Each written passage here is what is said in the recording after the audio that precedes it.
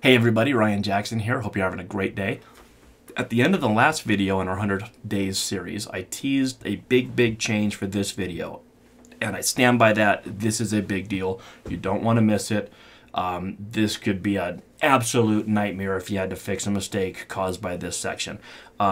This is something that people have wanted in the code for a very long time, and it was never a requirement. So let's take a look at what we did here in Article 312. So Article 312 covers cabinets, cutout boxes, and meter socket enclosures. All right, 312.11, enclosures containing switches or overcurrent protective devices.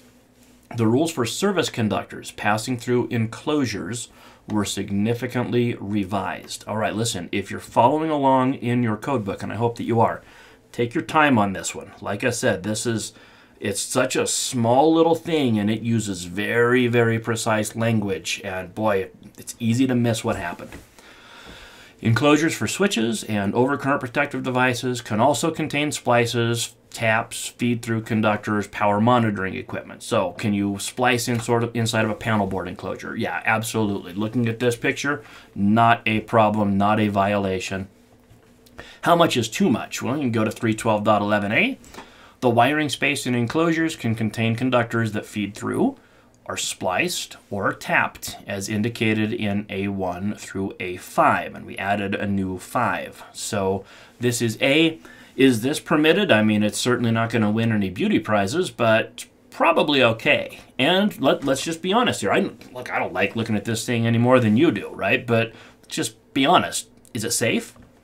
Probably. Yeah, probably, right? Total area of conductors at any cross-section of the enclosure must not exceed 40% of that cross-sectional area. All right, so another good-looking panel board enclosure, right? How many wires are permitted down here, right? Well, it's 40% fill. Now, listen, I'm just going to tell you this right now. You are never going to violate this section. It is not possible. And I know, listen, I've seen some enclosures that were jack-in-the-boxes, right? You're unscrewing it with your screwdriver, and you can see the cover starting to come out at you, and it's like a jack-in-the-box or right? Even those are probably not even close to 40% fill. Let's just do the math, okay? Let's say that this is 3 inches, just to make the math easy. 3 inches by 3 inches, okay? If that's the case, 3 by 3 wiring space, that is 9 square inches total. So let's think about that. I mean, that is absolutely huge. So 3.6 inches allowed, right? 9 times 0.4. Each 12 gauge wire is 0.0133 inch. And hopefully you already see where we're going here, right? So 3.6 available inches divided by 0.0133 inch per conductor means you can have 270 12-gauge wires in the bottom of that can. You ain't going to violate that, folks, right? So put as many wires in there as you want, as far as the code is concerned. Total area of conductors plus splices and taps must not exceed 75% of the cross-sectional area of the space in which they're installed. We're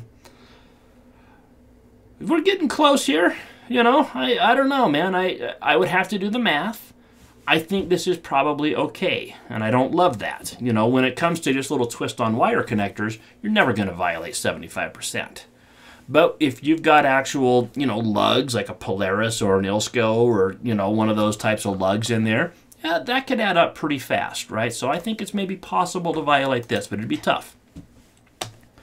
A3 says the bending space requirements of 314.28A2 must be met if 4 gauge or larger conductors are spliced. All right, so looking up here, those conductors appear to be, you know, right around 4 gauge, right? So you're going to have to size this like a pull box, right? Using the whole, you know, 8 times for a straight pull, but this is for an angle pull or a splice. So it would be the 6 times rule in 314.28A2.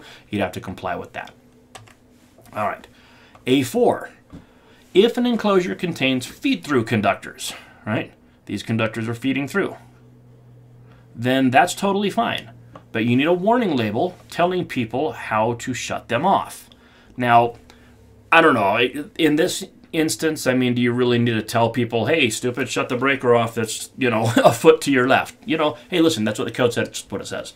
If you've got conductors, if you've got a panel board in the middle of a room and wires come into it, back out of it, and go who knows where, yeah, you know, I think if I shut off the main breaker for that panel, I am expecting everything in that enclosure to be dead.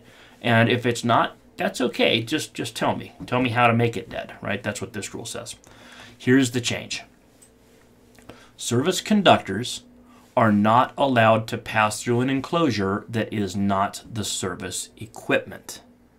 Okay, so 230.7 is the rule that says raceways are not allowed to contain service conductors and non-service conductors, right? So inside of this wireway, if that had both service conductors and feeder conductors, violation, and has been for decades. But let's take a look here. I come up from the bottom with my utility conductors. This is probably a service lateral, right? Or maybe underground service conductors. So we come up, hit the line side of the meter, and then we come down, turn left and turn right. Let's just follow the one to the right. We turn right, and look, we go straight through that enclosure over here to our service rated transfer switch that goes back up, back down, hits this breaker, and supplies a 100 amp panel somewhere inside the building, right? This is a very common application when you have an existing service and you want to add a generator to pick up the entire building, right? This is a very common practice. But here's the problem. Right there, right where those service conductors pass through that service equipment, that is a violation. Because here's the problem. What if we had a fault between the service conductors and the feeder conductors, right? What if they faulted together? Well, the breaker would trip, right? Well, maybe, right? Maybe it does. But here's the thing. That breaker trips, nothing changes. Because these service conductors are still hot.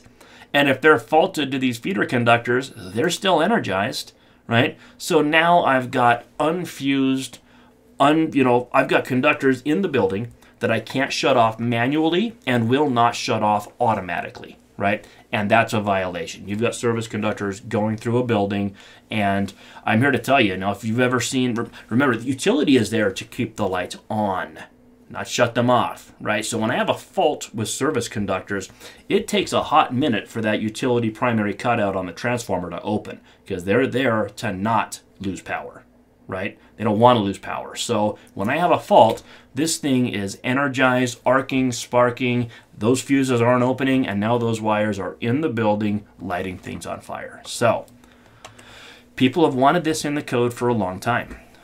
Quite frankly, people have thought that it was in the code for a long time, and it never has been. And I always wondered how to make it a code rule to actually say that, because you can't say service conductors and non-service conductors aren't allowed in the same enclosure, because then how would you ever have a service disconnect, right? You got service conductors coming in, feeders going out, same enclosure.